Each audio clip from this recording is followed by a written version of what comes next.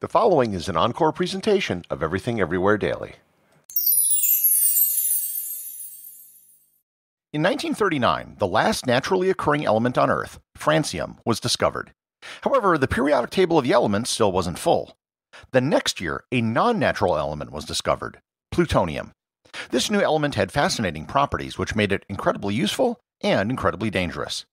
Learn more about plutonium, how it's made, and what it can do on this episode of Everything Everywhere Daily.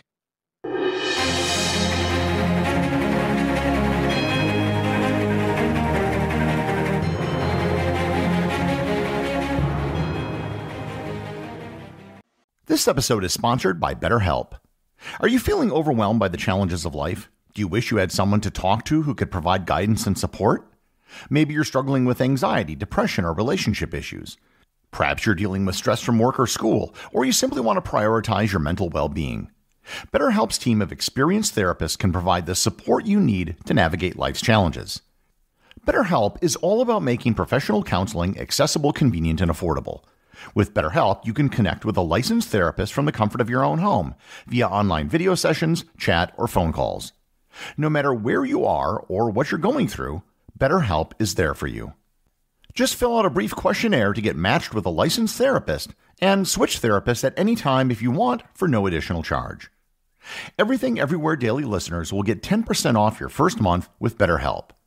Visit betterhelp.com/everywhere today to get 10% off your first month. That's BetterHelp, HELP.com/everywhere. This episode is sponsored by DraftKings. NBA fans, the wait is over. Basketball is back, and DraftKings Sportsbook, an official sports betting partner of the NBA, is celebrating with an unbeatable offer. New customers can score $200 instantly in bonus bets for throwing down $5 on the NBA. Win or lose, it doesn't matter. You'll start the season with an instant W. And with DraftKings Parlays, you can string together multiple bets from the same game or build your parlay across multiple games to win even more. Basketball's more fun when you're in on the action. Download the DraftKings Sportsbook app now and use code EVERYTHING. New customers can get $200 in bonus bets instantly for betting just $5. Only on DraftKings Sportsbook with code EVERYTHING. The crown is yours. Gambling problem? Call 1-800-GAMBLER or visit 1-800-GAMBLER.net. In New York, call 877-8-HOPE-NY or text HOPE-NY to 467-369. In Connecticut, help is available for problem gambling. Call 877-789-7777 or visit ccpg.org. Please play responsibly. On behalf of Boot Hill Casino and Resort, Kansas, 21 plus age varies by jurisdiction. Void in Ontario. See dkng.co/football for eligibility terms and responsible gaming resources. Bonus bets expire 7 days after issuance. Eligibility and deposit restrictions apply. To start a discussion of plutonium, we might as well start with what it is and where it comes from.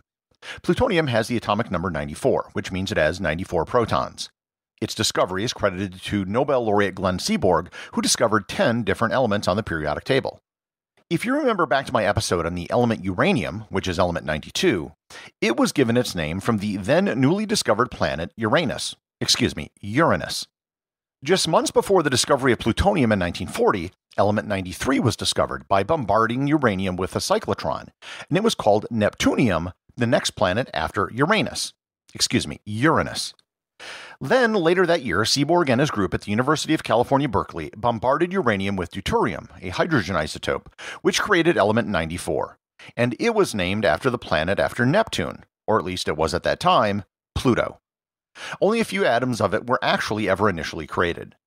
The abbreviation for plutonium is Pu, even though it really should be Pl, and there are no other elements with Pl as an abbreviation. Seaborg thought it would be funny to call it Pu, and the abbreviation stuck. As I mentioned in the introduction, plutonium isn't considered to be a naturally occurring element.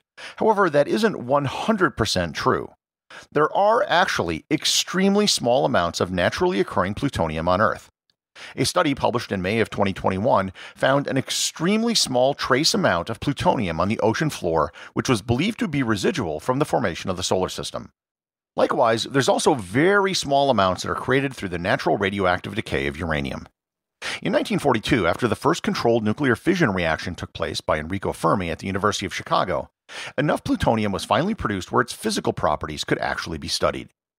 The process of nuclear fission is how almost all plutonium is created.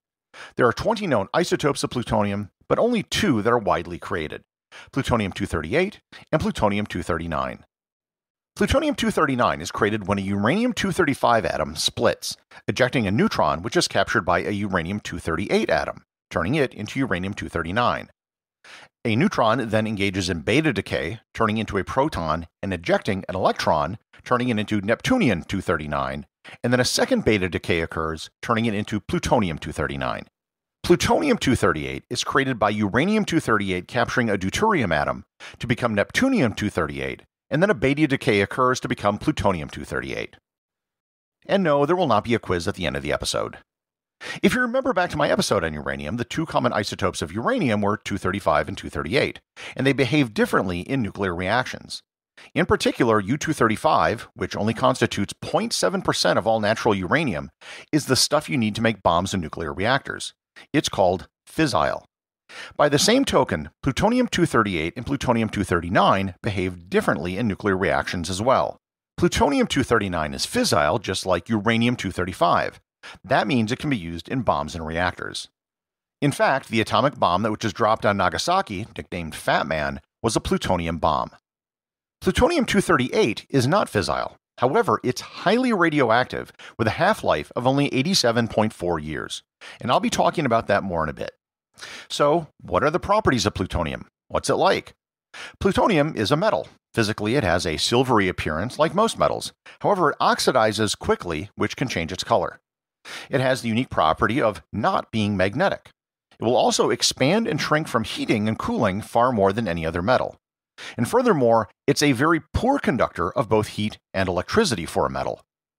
One of the other, and perhaps most important attributes for this discussion, is that plutonium is highly toxic. By toxic, I'm putting aside the fact that it can be highly radioactive.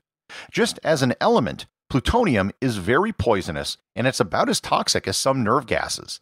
It can accumulate in a person's bones, and it's something that you really don't want to mess around with. When plutonium was first being produced in quantity during the Manhattan Project, no one really knew anything about it.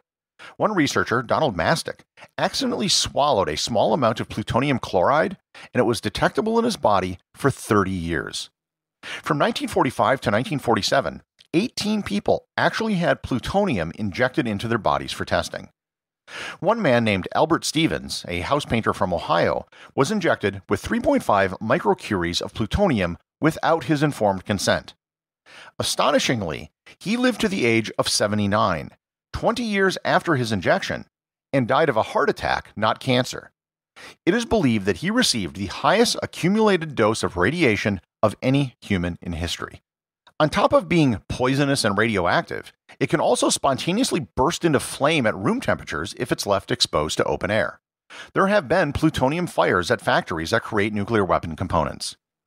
And as if poison, radiation, and flames weren't enough, Pu-239 can reach criticality at about a third of the mass of uranium-235. This can result in what are called criticality accidents, where people handling enough plutonium can have massive amounts of radiation exposure. While this can't result in an explosion, it can provide a lethal dose of radiation, and such criticality accidents have happened almost 60 times. If this stuff is so nasty, and it is, what's the point of it? Why bother making it at all?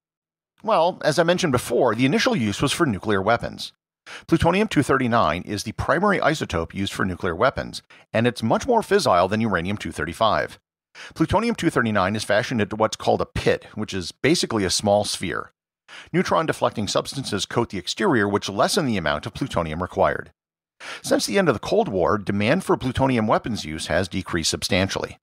The quality of the plutonium for reactors or weapons is determined by the amount of plutonium-240 which is in it. Weapons-grade plutonium requires less than 7% plutonium-240, and because the isotopes are chemically identical, you have to separate them via enrichment, just like you would enriching uranium, which is really hard to do. Likewise, plutonium can also be used as a fuel for nuclear reactors. While it isn't the primary fuel used in reactors, there are many experimental reactors that could use plutonium and consume it completely. For both weapons and reactor fuel, there are alternatives to plutonium. However, there is one use for which there really is no substitute, and you pretty much have to use plutonium. And that is for deep space probes. As I mentioned before, plutonium-238 is highly radioactive. This isn't the isotope that's used in bombs and reactors, however. Because plutonium-238 has such a short half-life of only 87 years, it generates a lot of heat. Plutonium-238, if just left to itself, will glow red hot just like an iron poker in a furnace. Hot enough to boil water. Moreover, it will remain that hot with no outside energy added for decades. In theory, a coffee mug made out of plutonium-238 would keep your coffee warm your entire life. Granted, if you're drinking out of a coffee mug made of plutonium, your life might not be very long, but the point remains, it's hot for a really long time. So, what does this have to do with space probes? Solar panels can provide sufficient energy so long as you are sufficiently close to the sun. Even rovers and orbiters sent to Mars can get sufficient power from the sun through solar panels. However, beyond Mars, the light of the sun just isn't strong enough to use solar panels. At Jupiter, for example, the brightness of the sun is only 4% of what it is on Earth. So, how can you power spacecraft that are that far away? The answer is with something called a radioisotope thermoelectric generator, or RTG. What an RTG can do is take advantage of something called the thermoelectric effect, which can convert heat directly to electricity. While there are 22 known isotopes of radioactive elements which could in theory power an RTG, there is only one that can actually practically power it, and that is plutonium-238. The thermoelectric effect isn't that efficient, so it's seldom used on applications on Earth, as it's more efficient to boil water and turn a turbine. One terrestrial use of RTGs was nuclear-powered lighthouses created by the Soviet Union. These lighthouses had no staff and just operated on autopilot. Another use, believe it or not, was plutonium-powered pacemakers. There are probably a few dozen people in the world that still have these pacemakers installed in their body. The RTG was about the size of a watch battery. So long as the plutonium remained fully encased inside the container, the toxicity and radiation really aren't that much of an issue. Plutonium-238 is an alpha emitter, which is a type of radiation that can easily be blocked with as little as a piece of paper. In deep space, there really aren't a lot of options, which is why almost every probe sent past the orbit of Mars and several Martian landers, including the Viking landers and the Curiosity rover, have had plutonium-based RTGs as their power source. There have been some RTGs used in satellites in Earth's orbit, and some were used on the Moon, but it really isn't necessary to use them anymore as solar cell efficiency has become so much better. Also, you don't want to be putting plutonium on something that might re-enter the Earth's atmosphere. A single kilogram of plutonium-238 is about the size of 2 marshmallows, or a bit bigger than a golf ball, and can give off 500 watts of heat continuously. RTG fuel is usually in the form of pellets of plutonium dioxide, and the amount can range from a few kilograms to as much as 35 kilograms. One problem NASA had recently was a shortage of plutonium. The United States stopped making plutonium-238 in 1988. NASA started buying it from Russia in 1993, a whopping 16.5 kilograms of it, but they also stopped producing it as well. The US government actually started to make plutonium-238 for NASA in 2015 for the first time in decades, albeit the amount produced each year is still quite small. It takes about 2 to 3 years of exposure to a nuclear reactor to make a batch of plutonium-238. Current production is only about 400 grams a year, but they hope to triple that by the year 2025. The extreme cost and difficulty in the production of plutonium-238 makes it one of the most valuable substances on Earth. Plutonium is serious stuff. It's extremely toxic and radioactive, but thankfully most of us will never encounter it in our lives. Nonetheless, certain isotopes of plutonium have properties that no other isotopes of any other elements have. And if it wasn't for plutonium, we simply wouldn't be able to explore the outer solar system. The executive producer of Everything Everywhere Daily is Charles Daniel. The associate producers are Peter Bennett and Cameron Kiefer. I wanted to give a big thanks to everyone who supports the show on Patreon. Your support helps me put out a new show every day. And if you're interested in Everything Everywhere Daily merchandise, Patreon is currently the only place where it's available. And if you'd like to talk to other listeners of the show and get notified of future episodes and projects, please join my Facebook group or Discord server. Links to everything are in the show notes.